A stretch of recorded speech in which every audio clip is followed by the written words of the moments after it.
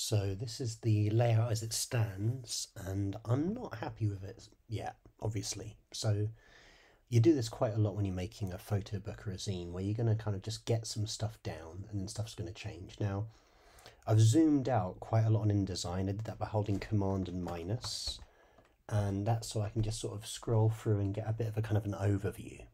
Now, at a certain point, I will print this zine out just as a little dummy, just to actually flip through it, but I find just even viewing it in this kind of mode, zoomed out on InDesign, is quite good because you kind of start to feel the flow. And immediately I get to this area, this bit here, these two photos, this one and this one, it's starting to feel quite good.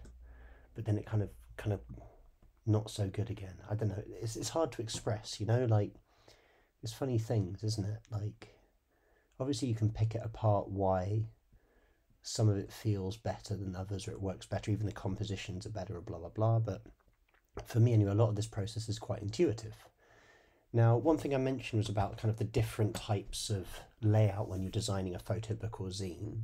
And at present, look, I've got one here which is kind of like a full bleed vertical, then these two horizontal like landscape shots with, you know, a bit of border around each side, then the similar kind of, you know, landscape composition here, but then with a border, and then a full bleed portrait. And now when I get to these formal portraits, every kind of more formal portrait throughout the zine, I've done it with a border, you see? So all these portraits here, they're like that. Apart from this one, there's a few like that one, and that one I've gone for like a full bleed. I'm really not happy with this opening shot. I'm gonna have to kind of think about that. I think I'm leaning maybe to having just a weird stay behind barrier shot. But yeah, at the moment the design's very basic, and the thing is, right, is yeah, you know, you could pay a designer thousands to design your photo book for you, and a lot of people, they have that luxury, they can afford to do that. I just can't.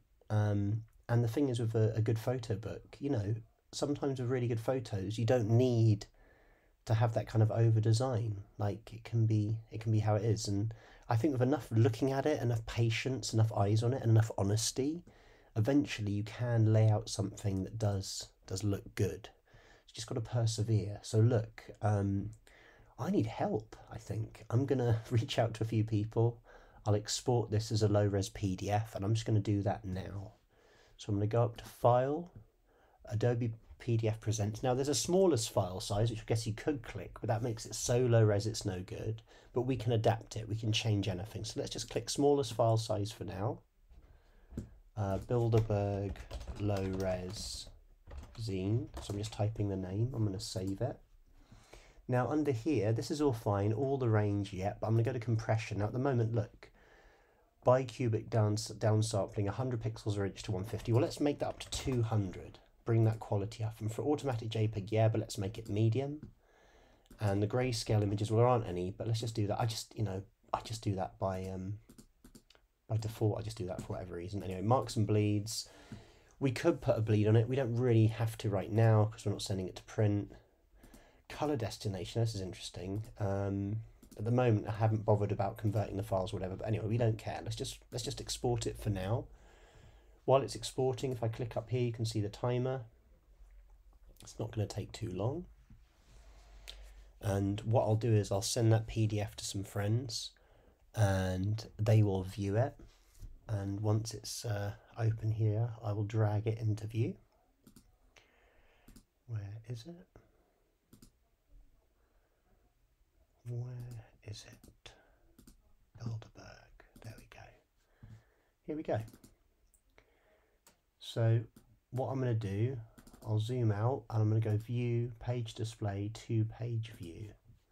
And now if I just scroll through it, you see there we go. So now it's my zine. And I'll send this to a few people and just see what they think. As I said, I haven't photoshopped the photos yet at all. With these kind of, you know, reasonably high-res scans of medium format negatives, there's a lot to do. There's a lot of dust and scratches, and the color cast are always wacky because obviously you're shooting on film, the daylight balanced film, and you know it's never the perfect condition, so the colors are already going to be over the place. So anyway, that's where I'm at right now. So I'll be going through this and trying to have a tweak. But yeah, I'm not at all happy yet, but it's a process, okay? And all that matters is how it is when you send it to print. All of this, it just doesn't matter. Keep playing, keep moving stuff around. You will get there, okay?